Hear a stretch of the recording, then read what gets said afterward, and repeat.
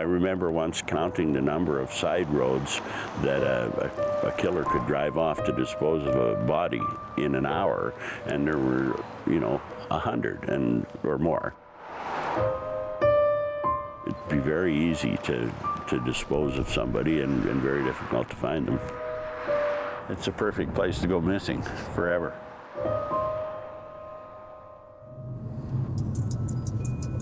Ray Michalko is trying to solve the murders along BC's infamous Highway of Tears. Ray used to be an RCMP officer, but after 9 years he left the force to work on his own. Now he's a private investigator, but nobody's paying him to look into these cases. He just can't help it. I'm disappointed that some of these cases haven't been solved. I'm stubborn. I'm not a quitter, and I like to help people.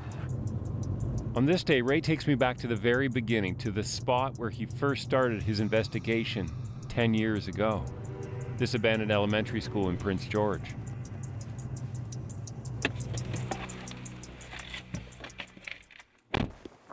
So what do you come here and what do you think about? Well, this is where my first theory started, because Leah Germain's body was found dumped behind the school. It seems like a bizarre place to leave somebody if you're just driving down the highway like a stranger. So I'm still convinced that whoever was responsible is familiar with this area. So that's Ray's working theory. The killer lived somewhere very close to here. Would you show me? Can we walk? Sure. It's terrible to imagine that this is the place where Leah Germain, just a kid 15 years old, was left after she was stabbed to death. That was December 1994. How she ended up in this field is one of the things that Ray has spent years trying to figure out. He now thinks Leah's case is linked to another murdered young woman, 15-year-old Roxanne Tiara. Both were murdered. Both were involved in drugs and prostitution. Both had said that they wanted to get out of it and clean up their act. So what does it make you wonder? Well, it makes me wonder if the people responsible for running that business, like their using pimps, them like their pimps, had something to do with it. Do you know who the pimp was in those days? I don't. I'm attempting to find that out, actually.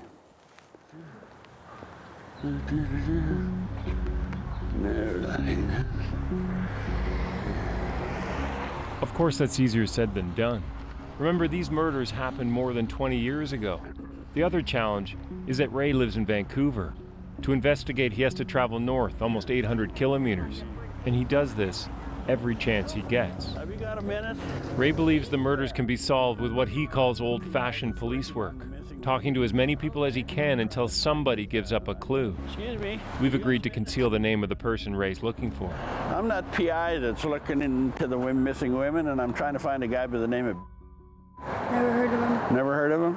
I'm trying to find a guy by the name of... You ever heard of him? Yeah? I know him, but I haven't seen him. How about I give you a card? If you see him, you can tell him to phone me. Yeah. Ray figures he's worked a year, full-time, on these cases. So it's no wonder he's attracted the attention of the RCMP, the police force he used to work for. The RCMP are very territorial, and I'm sticking my nose in what they see as their business. I would have felt the same back in the day myself. What do you think they want you to do? Go home and forget about it. Okay. I'm trying to find a guy by the name of he would have been around here for quite a while. No, I don't want him working. I have no idea. But I know I'm You really... got my card if he... Here's the thing I can't stop thinking about as I follow Ray around Prince George. He doesn't have the protection of a badge. He's all alone. And these are murders he's trying to solve. Ray's sticking his neck out. I know many of the times I'm up here working, I'm out alone. Where exactly, nobody knows. So if I go missing, that's it, I'm gone as well. So I'm very careful about where I go and what time of night and who's around me, and is anybody following me back to my motel, and that kind of thing. Oh, yeah? I'm trying to find a guy by the name of... You know him? No, I don't. No?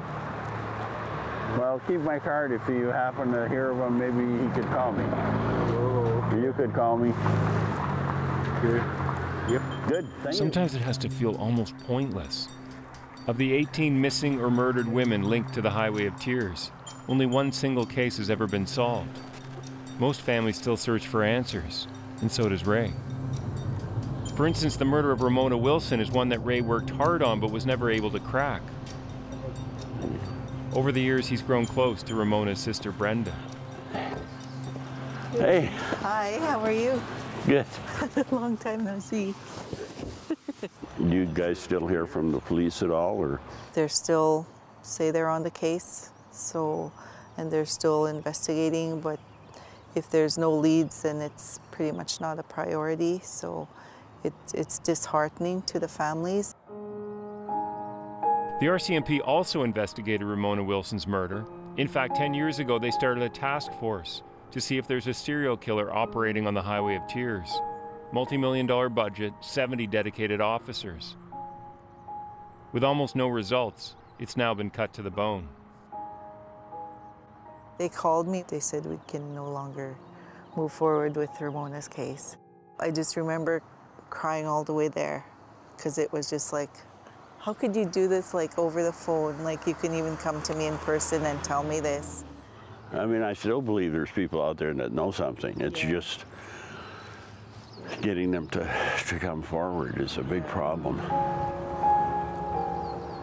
Forward and, trying to find hope in. The police have said that Ramona's not a priority, so is Ray your last hope then? Ray's been a really good, friend to us and has inspired us in some different ways when we did feel hopeless. When we figured there was no hope, that no one's out there to help us anymore. But he always seems to show up when we feel that way, and it's been good. Hopefully something will happen that's good news. Anyway, I'm going to take off. Okay, thank you, Ray. Take care. I try to stay focused and look at this from the point of view of an investigator. And that's not to get emotionally involved and just to try to follow the leads. But in the end, it does affect your heart. Well, sure it does. It can't help, and you can't shut out everything else that's going on. So it does affect you. It's because Ray cares so much about these cases that he's right back at it. And good thing too, because in the end he gets something, a possible lead. My cousin. Is he your cousin? You got a phone number for him? Could I give you my card and maybe you could ask him to call me? I did learn some things today. I think it went well. What'd you learn? I don't want to say. But I have. I've learned some things which in the future are going to help me.